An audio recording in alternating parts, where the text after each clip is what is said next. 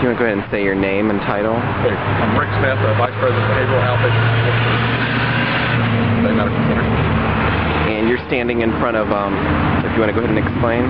Yeah, we're standing in front of the old funeral home warehouse building that we purchased back in 1999. This building will be demolished now as we start our new expansion project that will be kicking off in October. This is actually on the periphery of the construction site and will actually be used for the contractors' trailers and subcontractors' trailers and assorted other construction functions.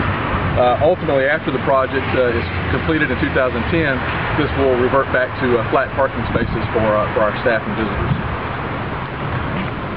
And demolition could begin as soon as... Demolition is still slated to begin in the next, probably in the next 2 weeks as we complete the abatement process. And again, to reiterate on kind of what Tammy was saying about the patient growth. Yeah, Bay Medical has been fortunate. We've seen about a 35% increase in patient admissions over the last 5 years, and thus the need for the new patient tower. This tower had about 140 private rooms to our complement, and that's one of the things that drives patient satisfaction, obviously.